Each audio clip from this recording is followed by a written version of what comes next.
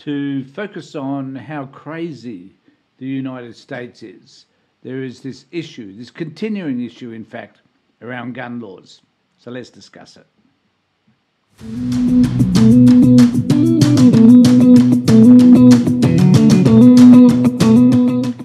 So gun laws are back on the agenda. Now, they're back on the agenda again because a couple of teachers and children were killed when a 14-year-old got hold of a gun that was a present by his father at Christmas time.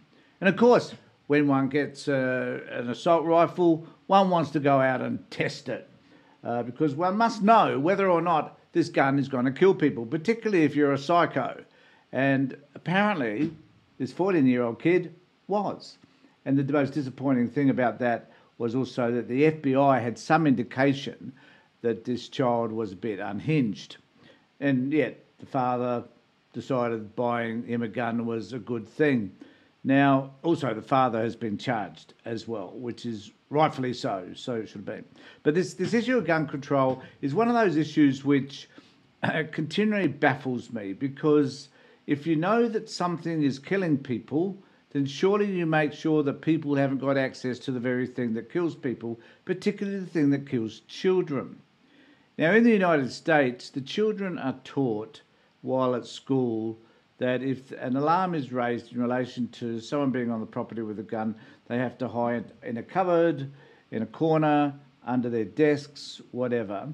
And it is kind of sad to think that children around the United States are taught to be fearful at school.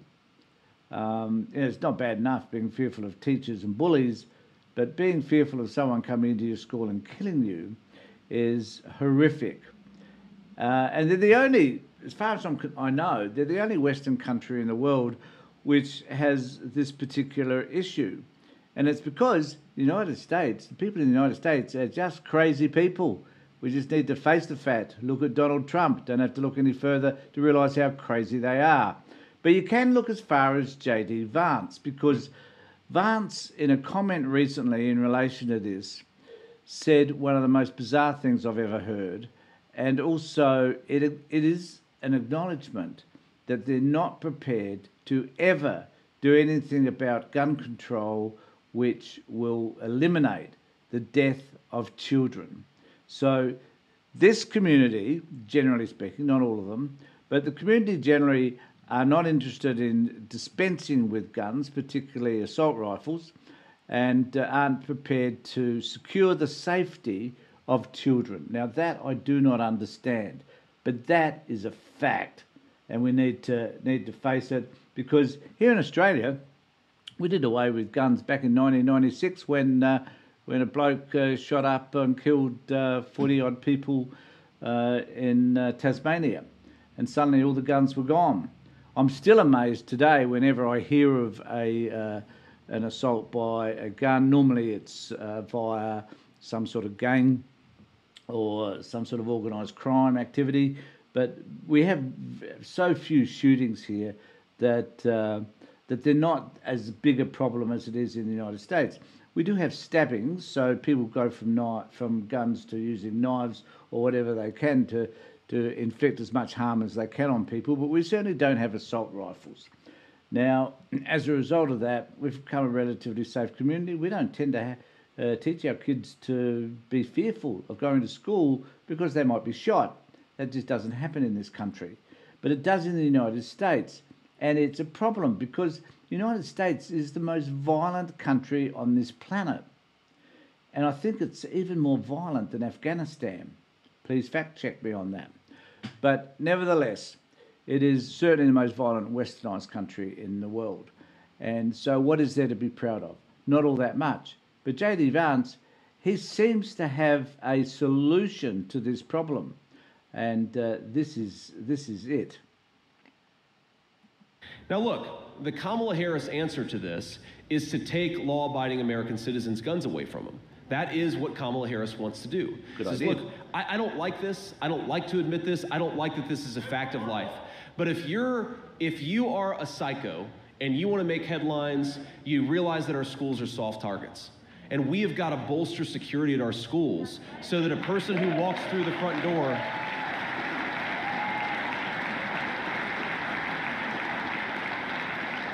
we've got to bolster security so that if a psycho wants to walk through the front door and kill a bunch of children, they're not able to.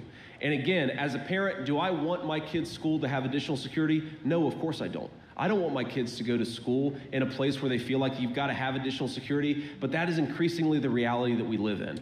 So the reality is, though, that Vance and his cohorts are not prepared to confront the real issue, which is friggin' guns. Get rid of guns. I don't know why this is such a difficult issue for you dudes. So how can it be a problem to simply get rid of guns?